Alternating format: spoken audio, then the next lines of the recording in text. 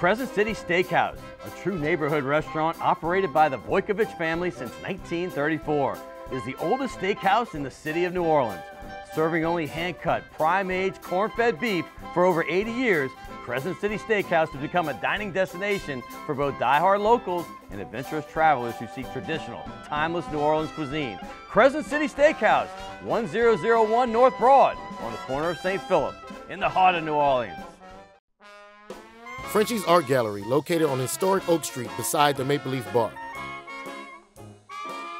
With over 3,000 square feet of space, it features a large gallery front room and Frenchie's personal art studio.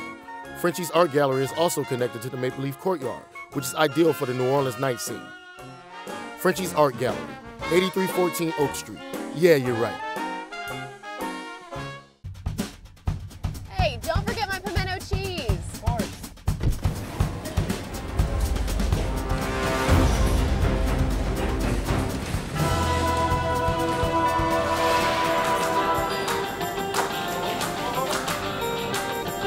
It's okay, I'll take it from here.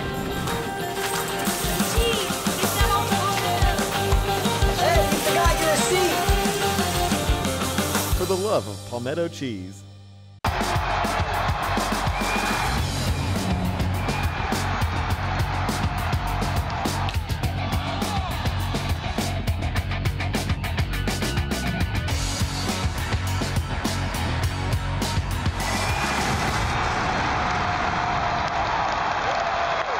Good evening and welcome to Primetime Sports. I'm your host, Scott Alexander, and we've done 250 of these episodes.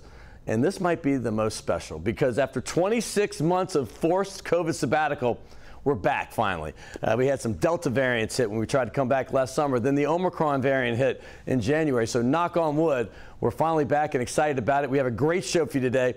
We have John Brady, who's been probably the biggest guest we've had as far as like how many times he's been on the show, former LSU Final Four coach. Also Tim Floyd, who got his start with the UNO Privateers, one of the first places he coached, and obviously he coached the Chicago Bulls, the New Orleans Hornets, and the USC Trojans, as well as the Iowa State Cyclones, and they had some great runs there. But also Bobby Hebert. How about this? The Cajun Cannon is going to be on, and he's going to talk about everything under the sun. You know, all you got to do is turn on the key, and that guy will just roll. I cannot wait for this show, but let's get into what's going on right now. The Saints. Hey, listen. After the offseason, you lost some players. You know, you finished 9-8 after having the best record in the NFL for the previous 4 seasons. Well, look at this. At Saints rookie camp, they featured 2 first-round picks. Chris Olave, who was moved up to the 11th pick. The Saints moved up just to get this guy. He's going to be the game break speed guy to pair up with Michael Thomas, who was just the NFL's Offensive Player of the Year just 3 seasons ago in 2019. And also you're going to get Jarvis Landry, who had the most catches in NFL history starting the season. And they also drafted this guy, Trevor Penning, who is going to replace Teron Armstead at left tackle to be paired up with Ryan Ramczyk. But let's get to the Pelicans. How about this team and what they've done? During the playoffs, this guy emerged right here towards the end of the season. You know his name. Brandon Ingram became a true superstar in this league. And then you paired him up with the midseason trade for C.J. McCollum from Portland to give that backcourt leadership that this team has sorely needed. And when you team that up with Zion Williamson possibly coming back next season, this team is going to be serious and have a very bright future. It's going to be fun to watch. Also, draft lottery is tonight. And because of the Lakers' implosion this season, the Pelicans were able to keep a top 10 pick. And it's likely going to be 8 or 9 percentage-wise. But there's a 6% chance, just like the year they got Zion, that they could get the first overall pick. We have a great show for you today. I cannot wait. Once again, it is John Brady, Tim Floyd, and the Cajun Cannon, the father of the Houdat Nation, Bobby Hebert, right here on Primetime Sports. Stay tuned. We'll be right back. Can I tell you a cat joke? Just kidding.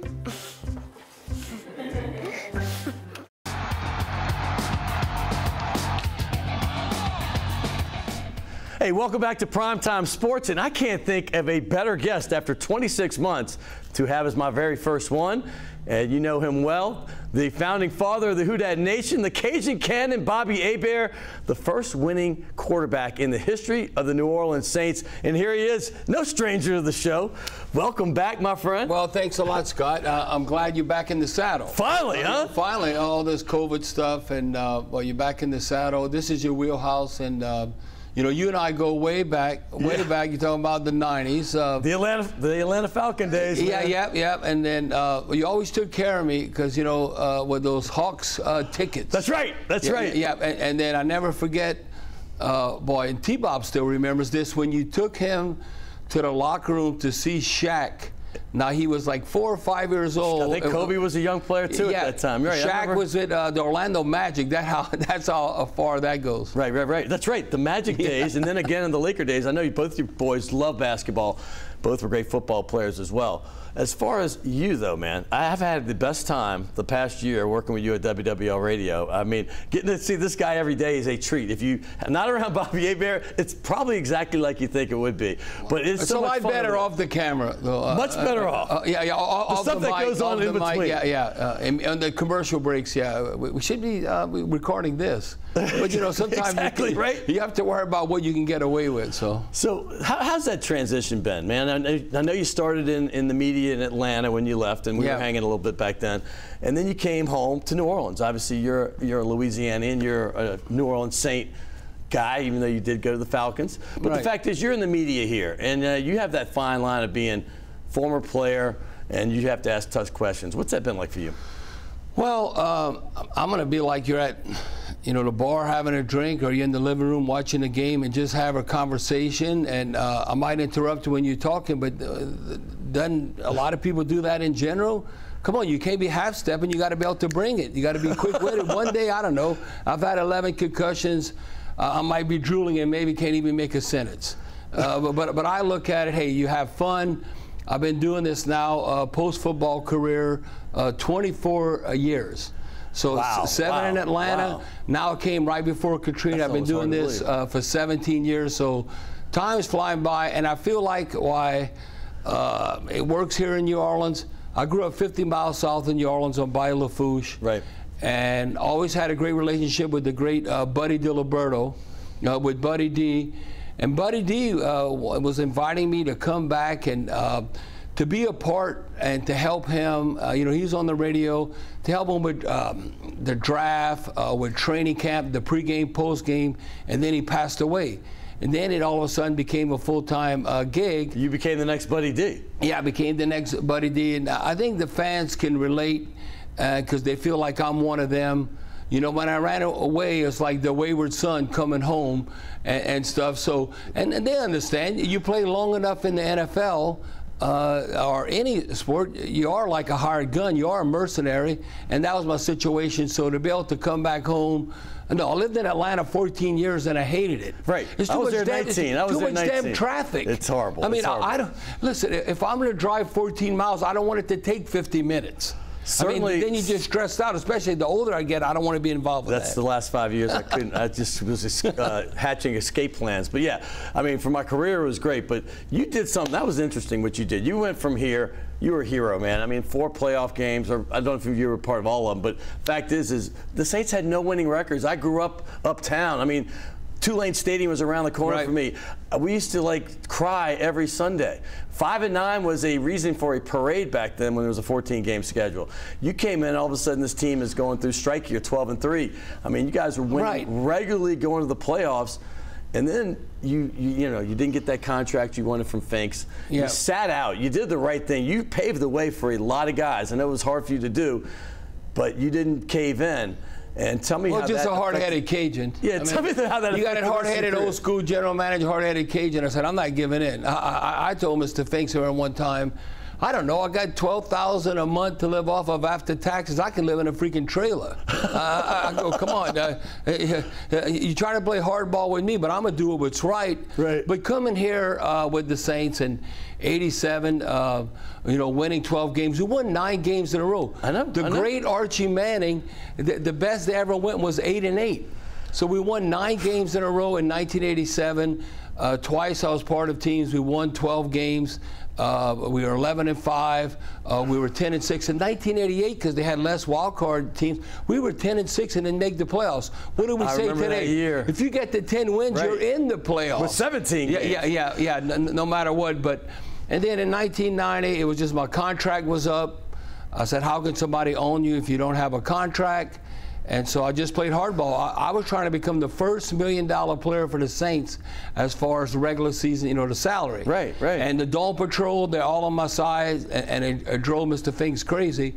And the one thing I never forget, that's when, I played football where you still could smoke like at halftime. I can tell you, till 1985, 86, you'd have players at halftime. And they're like all sweating, and they're smoking cigarettes. And it's like, now you can, you think about funny. That. You can't even smoke inside. And then Mr. Finks, here he was like a chain smoker. So I never forget, you get to the wife, you get to the player. He's trying to get my wife and say, I know what's in best interest of Bobby. And, she was a college gymnast and all that. And she goes, well, he's not going to tell me anything about gymnastics. So I'm not going to guide him about his football career. And Mr. Finks, boy, he's just choking on that cigarette. He's just, and then all of a sudden, it's desperate when he's lighting one with the other one, and he's keeping it going. And then I did a little bit of homework, and this really got him mad. He goes, well, Mr. Finks. I said, Mr. Finks. I always called him Mr. Finks because I always respect my elders. Mr. Rat Fink behind his back. But to his face, I never called him Jim. I always called him Mr. Finks. Right. I respect my elders and stuff. And I never forget, because I did a little homework. I go, Mr. Finks. I go, management's not always right. And he kind of looked at me. I said, for instance, look at your situation. The Pittsburgh Steelers, think about this, cut Johnny Unitas and kept you. And he was like, you son of a, he was like looking at me. He had to walk out and go take a lap. But think about. I didn't even know that story. That's funny. Before Joe Montana, who was the arguably greatest quarterback? Johnny Unitas. We all know what he did with the Baltimore Colts. Right. But I'm telling you, the Steelers cut Johnny Unitas and kept Jim Finks. I don't think he took kind of that. That's why you were Atlanta Falcon right after that, right? So real quick, as far as those days, what's your best memory? I've never even asked you that, and I know it's a cliche question, but I've never asked you. What's the first thing that comes to your mind when you think of that time with the Saints? What's the first thing that comes to your mind? Well, when going to the playoffs, because the Saints will never go to the playoffs. They'll never go to the playoffs. So I think now Sean Payton and Drew Brees has told me this. What they achieved is unbelievable. You talk about greatness. Sure. Now I think I'm not saying they underachieved. For our era, going to the playoffs was the Shangri-La promised land. Yeah, because you gave the fans hope. Right. You got to have hope. So, Sean and Drew said, look, y'all established that, the Dawn Patrol and all that, in the late 80s, early 90s, where the fans had hope. Then they had a lull until, Sean Payton and Drew Brees came on board. But I would say gone into the playoffs. And the one thing that, to me, and I was like, man, I'm glad it worked out. Because you want to always be able to come back home, right? And if you want to, especially in Louisiana, if you're from Louisiana, a lot of times you were born here, you live here, and you die here. I was gone for 29 years. Okay, but you always come back. Right.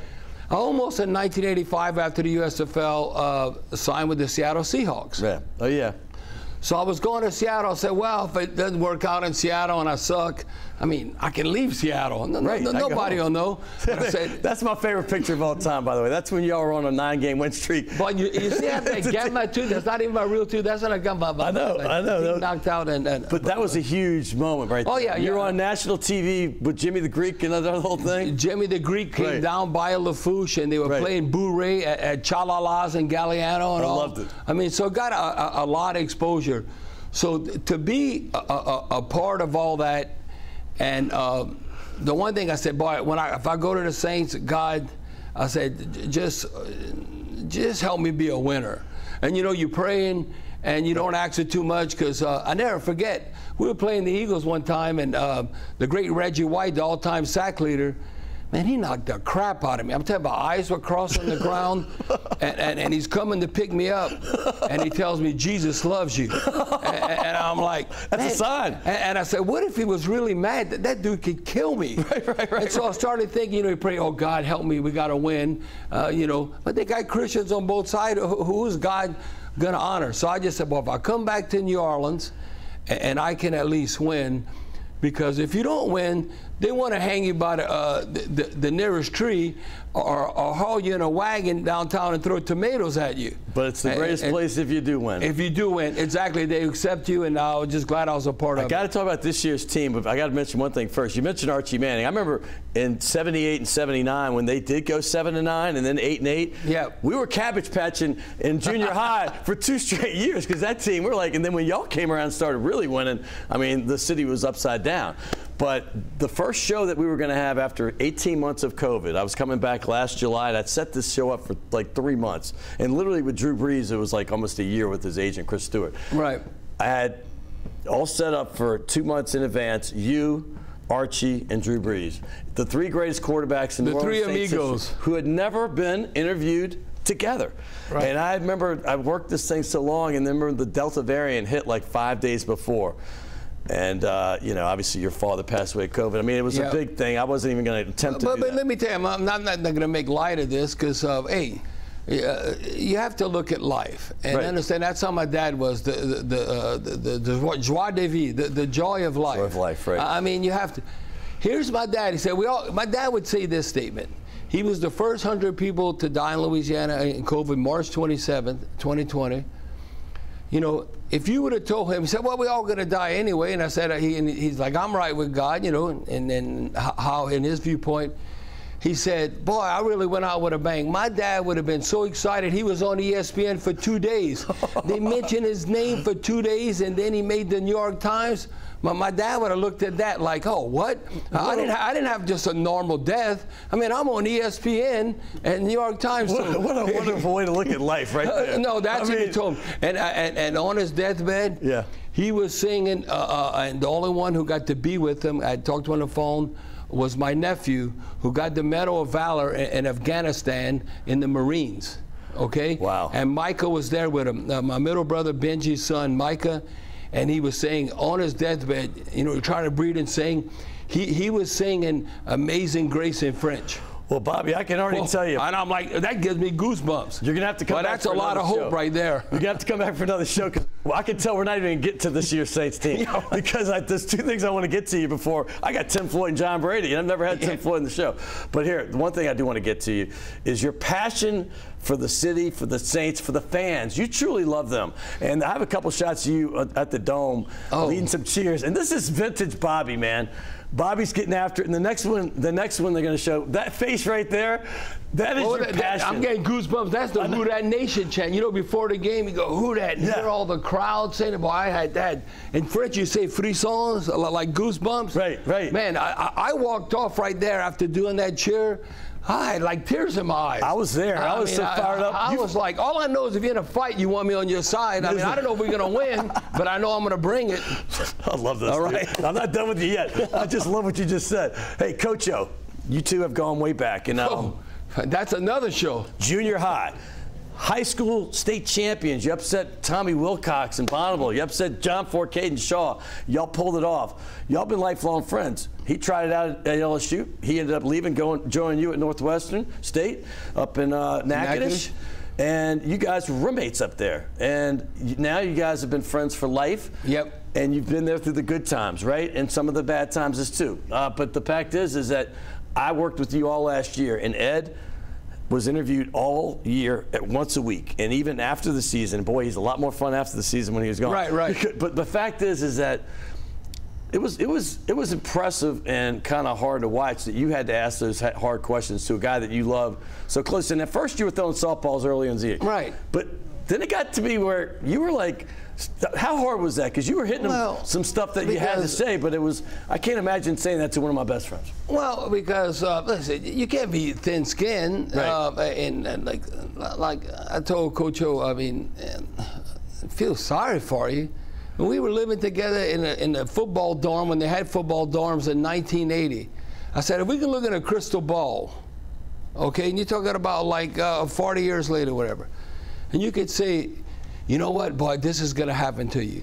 You're going to have arguably, if not the greatest season that's in the conversation in college football history, beating 7 out of top 10 nationally ranked teams. Oh, my God. And you're the head coach. Okay, nobody can take that away from you, and you're national champions. And then you got a multi-million-dollar deal, and they're paying you $17 million to go away? I'll take it. Well, what? I said, who feels sorry for you? I remember Jim Kelly telling me, you know, the old Buffalo Bills quarterback, and he was like, no, pressure and anxiety is when you got about 7 or 8 mouths to feed and you just got laid off at the steel factory. What? Now that's stress, and that's when you can have sympathy. I said, sympathy? No, Coach O's going to resurface. He's tough, and he can handle it. So the only thing I knew, and we were laughing at, he did kind of jam me. When I did ask a couple of tough questions, you know, we leave it and he'd say, all right, Coach Hebert. All right. That's his way. Right, yeah. Okay, yeah. Coach Hebert. Okay, Coach Hebert. There's a lot of other stories we cannot tell, which I've also heard. We'll just get to that another day.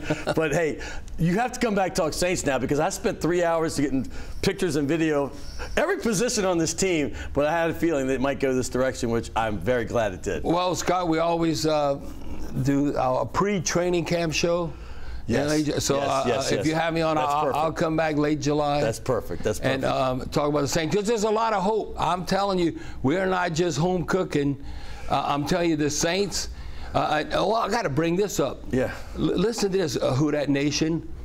We have more LSU flavor now that Sean Payton's gone. And the only reason why I could figure this out, I remember this kind of irked Sean Payton. Remember we had Skylar Green from the West Bank? Yeah. Now, he was very talented and fast. But Sean's taking the approach, why does the media want to talk to him all the time? He's not even going to make the team, or he's barely on the team. So there's some of the guys you're talking about, Honey Badger. But now, having Honey Badger, Tyrann Mathieu, and Jarvis Landry, you know what's the closest thing?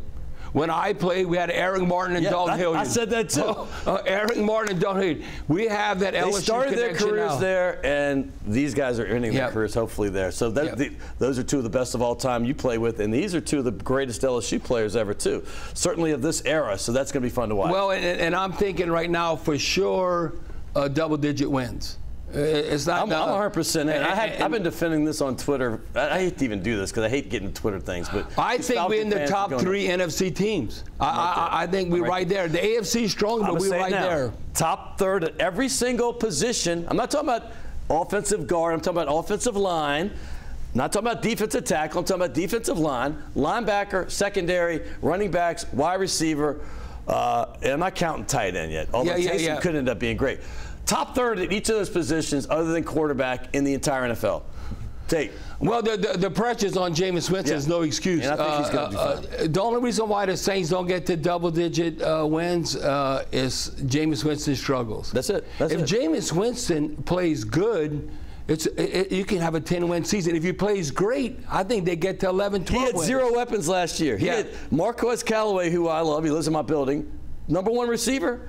Number 2 receiver was Deontay Harris, who's a punt returner, and then you had Traquan Smith. And you got Marquez Callaway is now the 4th guy, and then Traquan Smith. He might not even make the team now or competition. First of all, Michael Thomas, Jarvis Landry, and the first-round pick. You moved up to get all the way to 11, Chris Olave. I love it. It's going to be special. I got to go. I got to give these guys some time. By the way, I always give you shirts and gift certificates for restaurants, and I'll get you the restaurants. This is Taz Performance. You know him well. How God, it feels so good. This is the material is so nice. It's ridiculous. If you want to sleep in it. I mean, well, I tried it on 9 years ago. I haven't taken it off at all. Drew Brees, Mickey Loomis, they all wear. I love you, Bobby. All right. Thank you, Scott. All right. Who dat? That was Bobby Hebert, the founding father of the Who Dat Nation and the Cajun Cannon, of course. But coming up next, you know my favorite sports, basketball, and I've got 2 of my favorites. First, we're going to start off with Tim Floyd, the former New Orleans Hornet coach, the former UNO Privateer coach, and a lot of places in between. And also after that, we're going to have his buddy John Brady, who's a frequent guest of the show, join us. I can't wait. Stay tuned right here on Primetime Sports.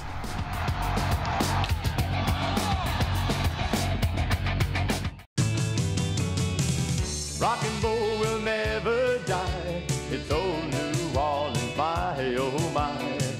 Come on, baby, let's go rock and roll at the city lane.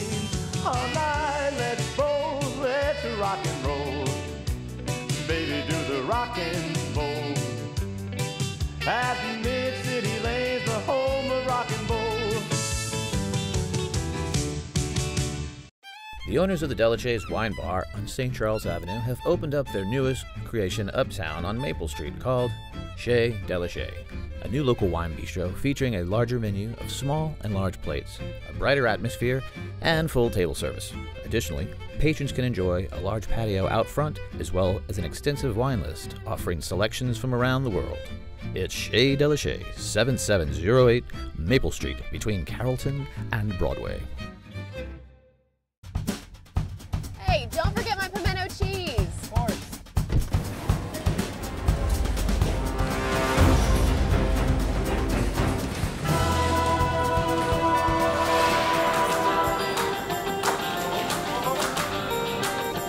It's okay, I'll take it from here.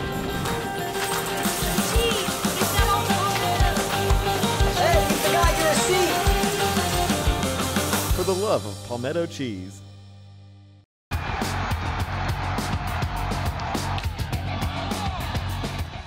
Hey, welcome back to Primetime Sports of the Cajun Cannon. How fun to see. But I can't wait for my next guest. I mean, this is a first-time guest for me here at Primetime Sports, and his name is Tim Floyd. You know him well. If you're an old-time basketball fan, you remember the success he had with the UNO Privateers in the 80s and early 90s. 2 NCAA tournament bids right there. They went to the NIT 3 times. In 6 years, he went 5 postseasons, including 1 year they were undefeated in conference, and the rest of his resume speaks for itself. I remember at Iowa State, I did games with Tim Brando. That team was a top 5 team in the country. They had all kinds of talent with Fred Hoiberg, Marcus Fizer, Dedrick Willoughby, the list goes on. And then we keep going. And he coached the Chicago Bulls right after Michael Jordan and that group left. Obviously, he came over here later and ended up being the Hornets coach. But in between that, he was at USC and did some great things over there. Maybe it was right after that. But regardless, he brought Iowa State and USC, I can factually say this, to their best records or most wins of all time at that time when he got there. Tim Floyd, good welcome to the show, my friend. Thank you. Thank you. It's so good to have you, buddy. Good to be here. So let's take you back. Okay. One of the things I've noticed, and you don't even know I'm about to say this, because I saw you and Archie Manning at a game. And it was a Chicago Bulls game, and the Pelicans were getting hammered, and they were not it's a turning point in the season, honestly. And I remember seeing y'all at the game, and I happened to be behind the Bulls bench right where you would leave if you were like going into the locker room. And I remember it was like an 18-point game with 7 minutes to go, and the Pels were losing. And y'all left to beat the traffic. I mean, it's a bad game. That's right. And I'm going to tell you this, it was one of the greatest comebacks I've ever seen, certainly making up that amount of points in the fourth quarter. And the season turned around, and then that's when they went on their run. They ended up sweeping the Portland Trailblazers in the first round. So I credit you and Archie every time for being the good luck charm for finally leaving that game. Yeah. And you know, first of all, I've got to be a masochist for being at that game, because both those teams, the Pels and the Bulls, fired me. Right, exactly. So what am I doing sitting there? So why would I stay for the entire game? Right. Let me get out of here. You know, you start having flashbacks. I did not even think about that point. Well, what I am thinking about is your relationship with Archie Manning, because I know y'all are close. And Archie is obviously a legend here. He was originally going to be on the show. But I'm going to say this. And I remember when I found out why or how you met, it just had a eureka moment. But I'd rather you tell the story. How did you meet Archie Manning, and how did y'all become such close friends?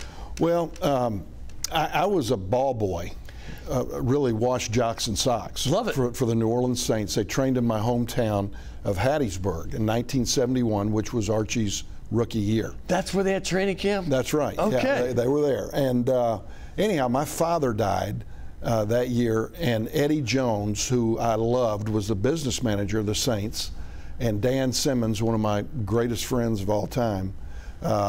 After my father died, they sent flowers, told me I had to go to Vero Beach with them, that the Saints just couldn't survive without me being a ball boy. The Saints, which was so great of them, you know. I mean, I was 16 years old. So anyhow, ended up staying with the Saints for 6 years, and Archie was a rookie all the way through his 6th year.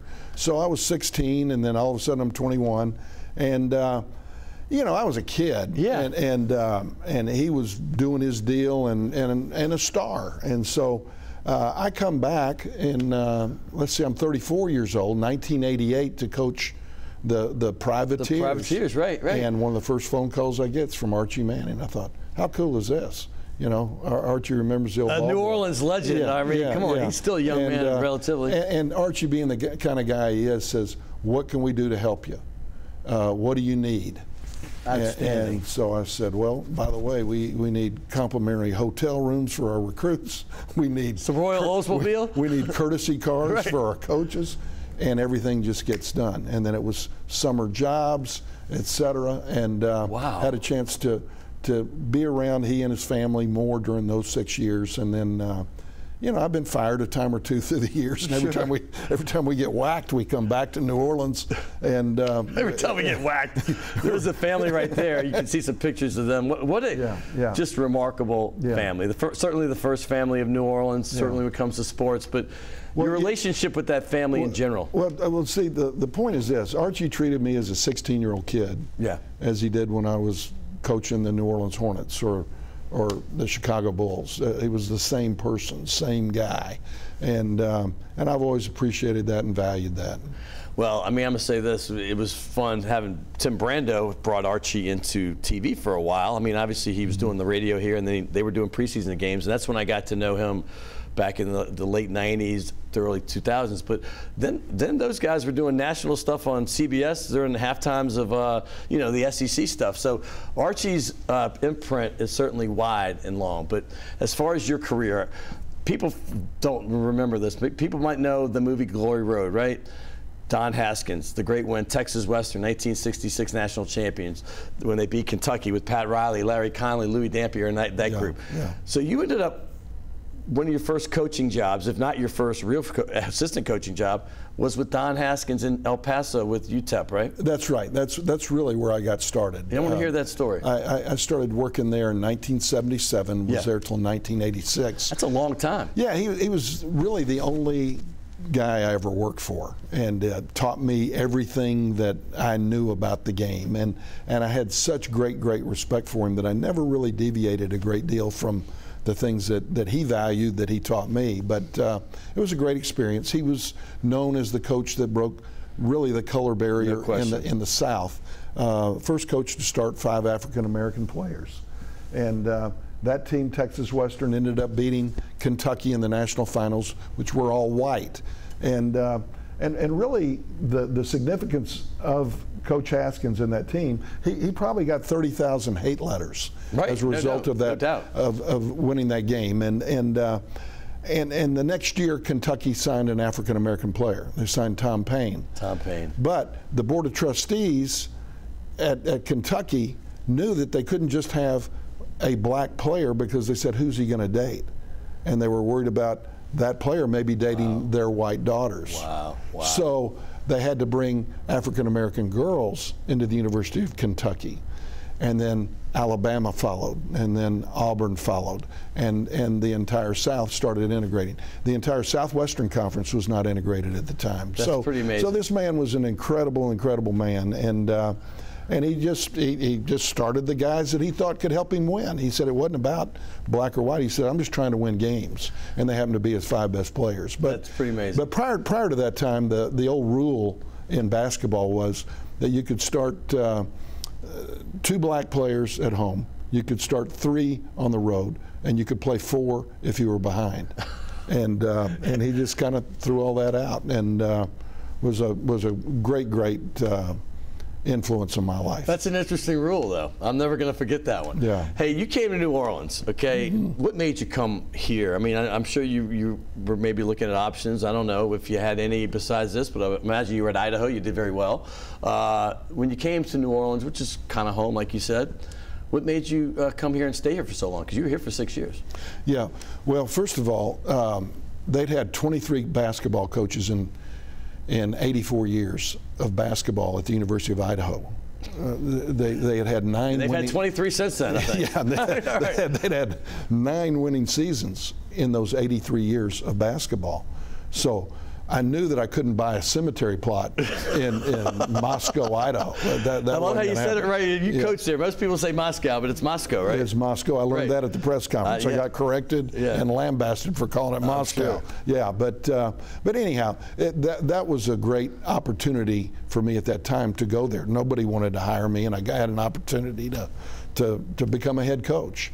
And then coming down here was just an incredible thing, because in basketball, the urban jobs are the best jobs. You look at Louisville, Cincinnati, Marquette, DePaul, UCLA. If you're in a city, you should have an opportunity to win. Get players, and, right? And there's just players everywhere. And so Coach Mace, who is one of my dear friends to this day, the greatest athletic director that I ever worked for. Imagine this, the only AD or general manager that I ever worked for that would walk in my office once a week and say, look, I may not be able to help you, but I want to try. What can I do to help you? Wow. You know, imagine that. That's Maestri? Yeah, and that should be tremendous man. By the way. That should be AD 101 class. That's Thank what you do. You know, you hired me, and he had to tell me no quite a bit. You know, but just a great guy. In fact, I've got the pier at our lake house south of Poplarville named Maestri Field, because as you recall, after Katrina, they were going to take UNO and make them Division III. Yes, yes. And Mace got ticked off. His name was on the field. And he said, look, you're talking about rebuilding New Orleans and making it bigger and better than ever, and everything's going to be bigger and better, except for you want to make our program Division III, take my name off the field. So I went and got a big sign, and I got it on the pier, and he's out there fishing all the time. I got to come out there and fish on Maestri Field. So, hey, everybody has defining moments in their career that may change their life a little bit. You know, our buddy John Brady obviously got to that Sweet 16, beating Duke and then beating Texas to go to the Final Four. It's a life changer. But he had a guy named Darryl Mitchell hit a shot that was a little bit improbable, that stayed in the air for about 20 seconds, and beat Texas A&M just to get to that Sweet 16. I'll go to Rick Pitino. If Billy Donovan doesn't hit a shot in the Elite Eight to go to the Final Four for Providence when he was coaching them, and gets, you know, here in New Orleans in that dome we're looking right here behind you to play, you know, that Indiana-Syracuse Final Four, maybe he's not the coach of the Knicks, and maybe he's not Rick Pitino, right? Yeah, yeah. In your case, it may be a little bit different, but I've heard you say this in an interview, but when you got Irvin Johnson, not the Magic Johnson, but the Irvin Johnson pictured right there, that was a life changer for you as far as a player that you got under an incredible circumstance, which I know you've said before, but talk about what having that meant for the rest of your career. Well, it did. It changed the trajectory of where we were going. It gave us an opportunity to win, and it was a God thing. You know, it really was. Yeah. It was. Now, I want to preface this by saying the first great thing that happened here at the University of New Orleans was a guy named Melvin Simon signing with us from the West Bank. Top 5 recruit, I believe, in the country? Yeah, I mean, he was right? Top 5. It was Georgetown who was getting all the New Orleans players. Yes. You know, North Carolina, Perry Kentucky, McDonald and that group all went there. LSU. Right. And LSU had Shaq and Stanley Roberts. So that was a great thing. His mother, Martha, still the all-time mom of all time. That's awesome. For trusting us. But anyhow, there was an article written in the Times-Picayune going into my first year. We had 9 guys on the roster and nobody over 6'4" on the team. We had replaced Art Tullis, who'd won 21 games, and they had gotten rid of their top 7 players. We're all seniors. Liddell Eccles, Ronnie Grandison. So the players were gone. We got the job late, and so I loved this article because it was a sympathy article. Give the new guy a chance, you know, give him a chance. Smallest team in the country. Anymore. So liquor salesman from New Orleans was in Baton Rouge, and he walked into a grocery store in Baton Rouge, and there was a 6'11" guy sacking groceries, and it was Irvin Johnson. And all tall guys get the same question. Sure. Where did you play? Right. And he said, well, I've never played. He said, well, have you been to college? He said, no, I've never been to college. He said, why hadn't you played?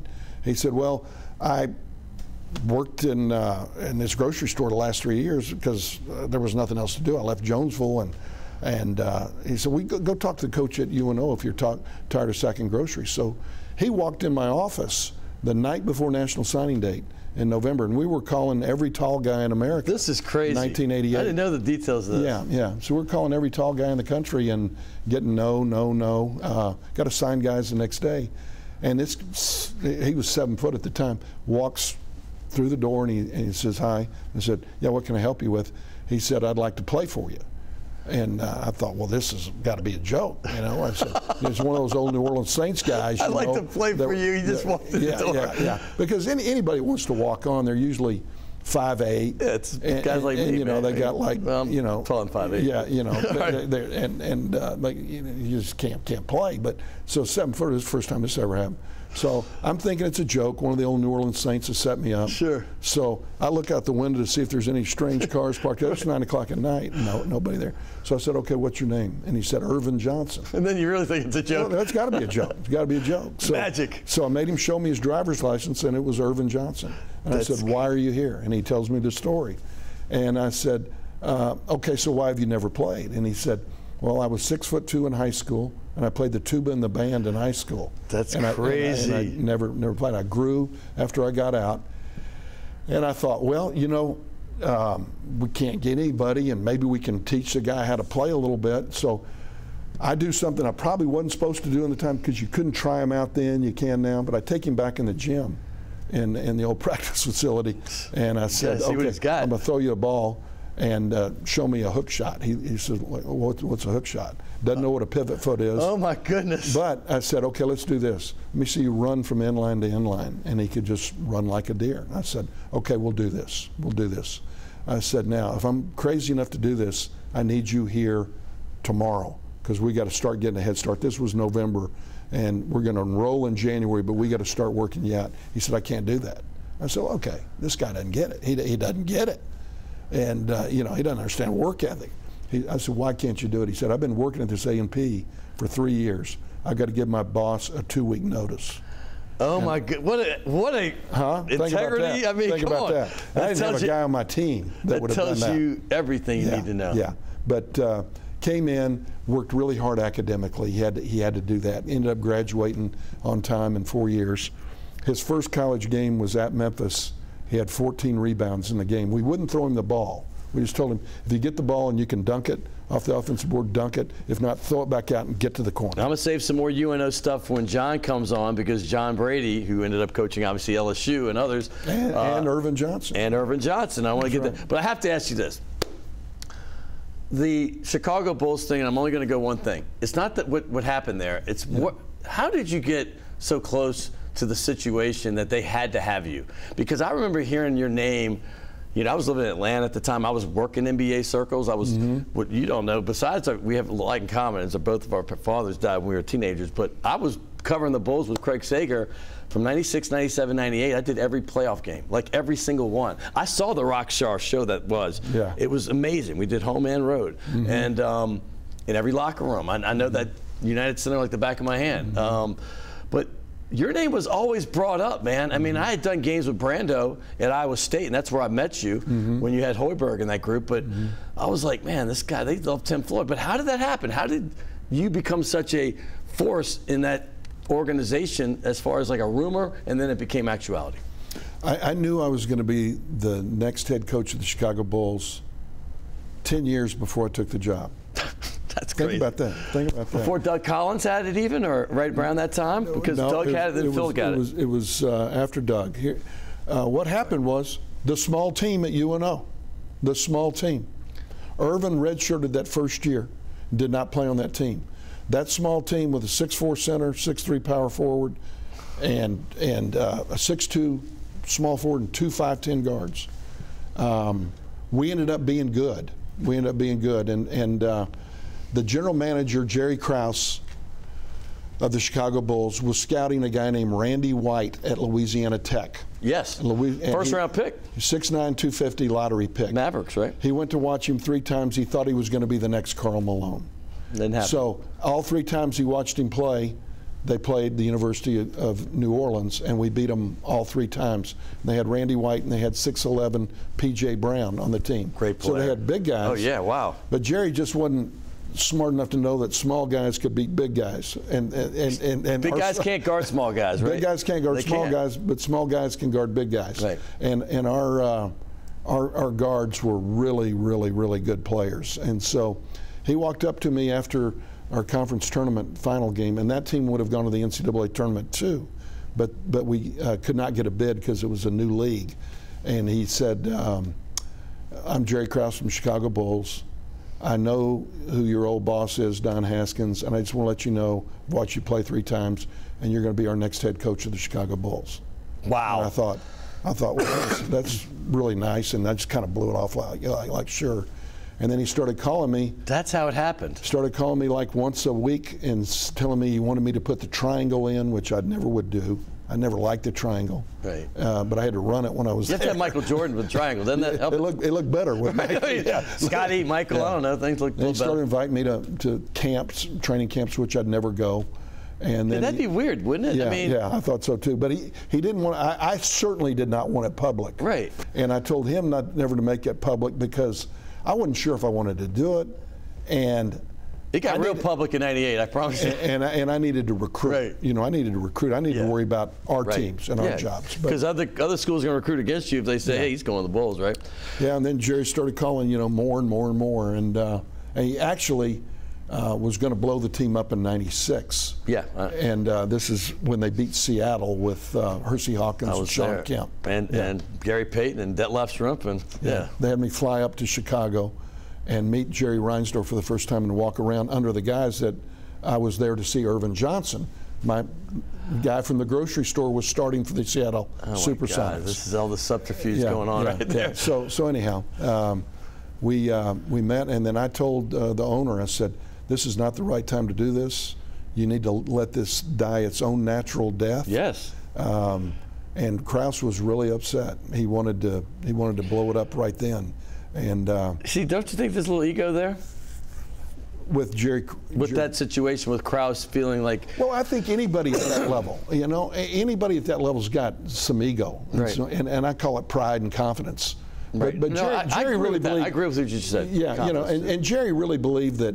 And to give him credit, he had put those teams together. No doubt. And he felt like he could go do it again. And there's no doubt, you're right, because he needs to get credit for that. Yeah, but and Jerry wanted to get rid of Pippen and all those guys when he could still get value back. Right, that's the key. That was the key there. But anyhow, the owner, I told him, I said, this thing needs to die its own natural death. I said, these guys are the Beatles. Well, that's when you got the job, and back then cellular service was only $9.99 a month, so that was a good deal too. But that time, and we're going to get to, I have to have you on another show. It could be a year from now, but I got to get you because I want to talk about the New Orleans Hornets experience, your USC, and just your playing experience. I mean, heck, you were with your dad, right, at Southern Miss, and no, he'd already passed away. Yeah, that's right. Yeah, and then you went on to Louisiana Tech, right? But I was no good, so we don't really need to talk about my playing experience. John Brady already said that. Yeah. But I don't agree. But look, I was better than Brady. Brady played Division II ball. Okay. Brady's off camera if you can't tell by now. By the way, since you're a first-time guest, we have like 20, well not 20, but at least a dozen of these balls. Sure. That's how long we've been doing this. Well, it looks like I was an afterthought with all these autographs. I know. Well, you just are that hard to get, man. Find me a good, maybe that right there is a good spot. Sign it big so I can see your name in the future. We're going to keep you on here and bring my man John Brady on. I also have a Taz shirt for you, but I'll give that to you next segment. John Brady's going to come on. They coached together at UNO with Irvin Johnson. We're going to talk about some of those stories. I cannot wait. John is easily the guy that I've had on this show more than any other. In fact, one year I think he was a co-host for at least about 12 straight shows because he was my basketball analyst. But that's coming up next right here on Primetime Sports.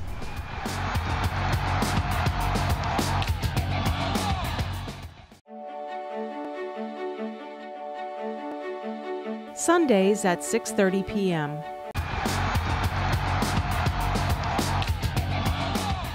Hey, welcome back to Primetime Sports, and I cannot wait once again. I haven't had this guy on in at least 26 months. I know he was on about a month before COVID hit. You know him well. He was my co-host during basketball season. We did a lot of, point counterpoints on the college game and some NBA as well. But he's going to join Tim Floyd, and he's Tim Floyd's former assistant coach at UNO. You know him well, former Final Four coach at LSU, John Brady. And what's up, man? It has been a minute. Hey, I'm glad you're back, Lots of things brother. going on. Glad you're back. It's good glad to have you back, on the air, man. I had to have you. I miss tuning you in. I miss tuning you in. I'm glad to be back, so I'll have. Oh, hey, Coach Floyd. You guys right here. I've been watching you over there from afar. Sucking up to the hump. Yeah. He wants This reminds me of old times. I'm sitting next to my boss. He never listened to me then. I can't listen to me now either. I think there's a large portion of this audience that has no idea that y'all actually coached together for a bit there. And so, can you tell us how that came about? Let's start with you first of all, because you're the guy that had to okay the hire, right? Did you hire him personally? Well, John and I really kind of knew of each other growing up. He was in Macomb. I think he idolized my career at Hattiesburg. Let's don't go there. I said, yeah, Tim and I knew of each other. When we played, he'd sit and watch me play. That's kind of what I used to say. All right. Yeah, we know of each other. This is getting off to a good start. Yeah, and he ended up at Mississippi State with two guys that had worked for me. They were all working together. Kermit Davis, yes, coach at Ole Miss now, and Larry Stacy, yes, who had gone to Iowa State, and they had all started there together. Yeah. So we all kind of knew of each other, and they'd all talk about Brady. But how did it all happen? I don't know. Well, what happened was you had hired Ken Burmeister. That's right. To take, I forget who left your staff at UNO, and so Larry told you, said, you ask Brady. He may come down there with you. Yeah. And so I'd been with Richard Williams at Mississippi State for 8 years, and I was never going to get that job because that's where he was going, like you said, he's going to dig his grave there. That was his, that's his place. Right. That's his call. And so he's going to stay there forever. So I couldn't advance there. So I had to move to maybe come back or do something else. Yeah. And Tim was hot down here at UNO and good guy, and I knew him. And so and Burmeister just left. He stayed here for about a month. He stayed here for 4 days. Yeah, 4 days. That must have been hard to work for. Not really. But I don't know. But he left, and you called me. He went to DePaul. And I came down here, and because I knew you would move, and I'm not saying I was ever promised a job, but there was an opportunity. I knew Tim was going to go somewhere, and if I stayed there and we did a good job, right. You know, who knows? He might become the head coach here. Yeah, might be the head coach. Become the head coach here. Yeah, which was fine with me at the time. And so I came down here, and Tim actually paid me more than I was making at Mississippi State. I'm not talking about a lot of money, but at that time it was good. And, you got $5 an hour. Yeah, and so I came in here and worked camp, and you know, and then one thing led to another. They'd already signed Melvin Simon, was coming in as a freshman. That was big time. Irvin Johnson had been here. Yeah. Had a guy named Tank Collins, the best 6'5" player I've ever been around. Or I've ever coached. Yeah. And all of a sudden we win 17 straight games. We finished that season ranked like 18th in the country in the final AP poll. There was a lot of pride in New Orleans, and I think that might have been around the death penalty, or maybe they just come back from Tulane. Coming back. Tulane was rocking in. We played them in a game during Mardi Gras at Tulane Gym. Yes, a I remember triple overtime game. Triple overtime. They were trying to call timeout, didn't have any, and then the official backed off of it because the player and Perry Clark told them they were calling a play. Right. Yeah, this was a play. Yeah. Yeah, they were out of timeouts. That's right. That's right. And I'm going to get upset again all over again. Yeah, we'd have won that dumb game in regulation. That's exactly what happened. It was a wild affair. Perry Clark told them that was a play call. Yeah, that's right. It was not a timeout. That's right.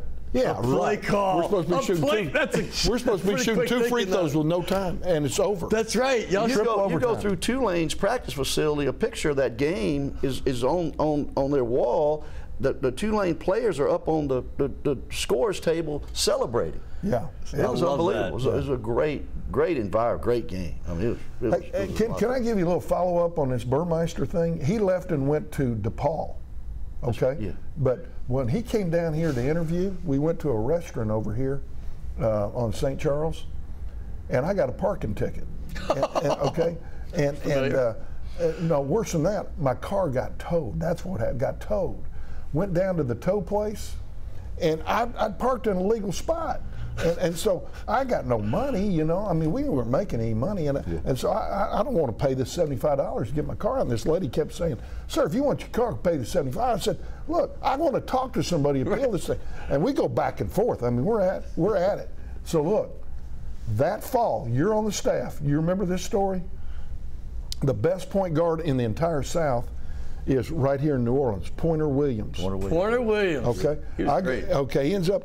I'll tell you why. What happened?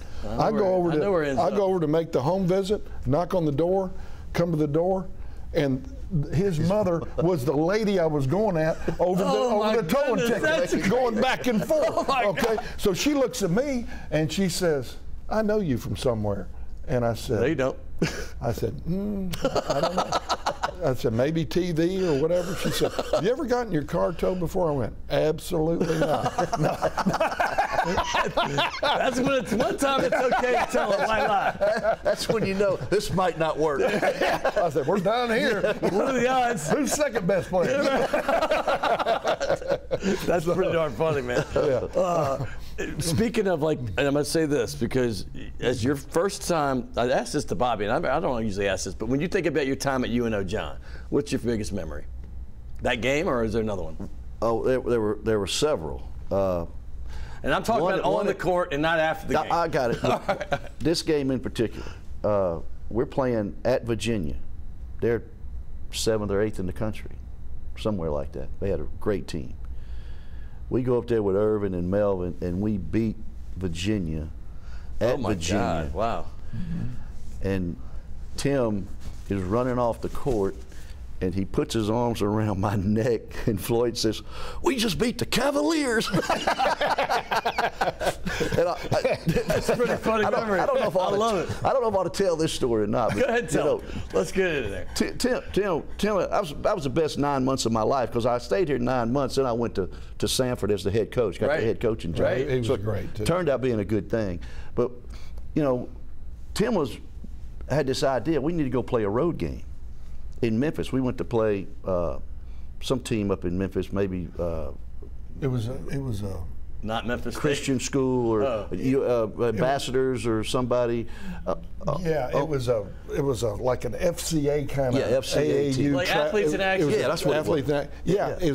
It was a traveling team. We were going to play an exhibition game. Yeah. Nobody's ever done this before. We're going to play our exhibition game on the road to teach our players how to travel, you know, and all that. Because you don't ever experience that. So we play an exhibition game on the road. Because we want to go learn how to win on the road when we get into the season. Go with the routine. You got to go beat the whole those routine, Christians. Pre-game meal, warm-ups. So we come back in the locker room, and Tim says, "Okay, guys." I don't know where this is going. Tim says, "Here's what we're going to do." He says, "We're going to say the Lord's Prayer before we go out and play." So we all get up there together, and Irvin Johnson's the greatest guy ever. So we're all up there, and Tim says, "Our Father." And everybody repeats "Our Father" after Tim. Tim gets into about the second verse, and everything goes quiet. And Tim says, "Heck, Irvin, I forgot the words. Take over." Take over. Take over. So Irvin Johnson goes right through it.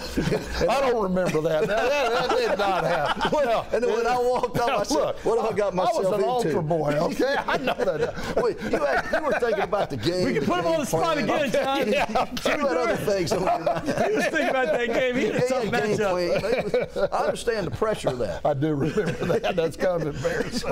I didn't know it was going to be like wedding vows. He's like, thanks for bringing it up, John. I obviously know I got to get both of y'all back again because I'm out.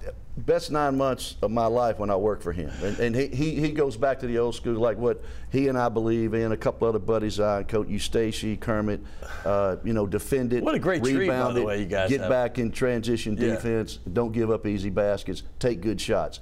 That's kind of how we all tried to coach it, and it will still work to this day if somebody would do it. I'm going to tell you how good those 9 months were because I've been around him pretty regularly for 6 years. And I'm going to tell you what, I feel like I felt y'all coached for 5 years because I've heard so many stories about those 9 months. I'm almost shocked that's all it was because he cherishes that time. Well, I grew as a coach, too, with John because John, had that great background with Bob Boyd like Larry and Kermit did. Yeah. Every time I, got around him, I grew, and he takes them to the Final Four. I never got a team to the Final Four, and he reminds me of it every dadgum time I see him. Hey, Will, do you want both these guys on this ball? You want both of them? Just Brady, because he can't sign LSU ball. It's just John. John, you didn't sign anything. You signed every other ball, so you take that one. John, my friend. And hey, guy, and I got a shirt for you. Thank you, sir. Okay. Task Performance, John. I got some others for you. I got some new colors, but I got a drawer full. There's one, and I'll get you another one too. You take that. Is that right? That's a beautiful color. So that is Task. By the way, I got to thank a lot of people, Alex and Logan in there, and of course my producer Will Hill. It's so good to be back. It really is. It's where I got started here, and you know, I expanded, but it's good to get back to your roots, and of course Jim and Ron who run the station. But it's been a fun show, and I can't wait for next week now. I feel like I'm back in the saddle, and thank you for watching. I'll be back right next week on Primetime Sports.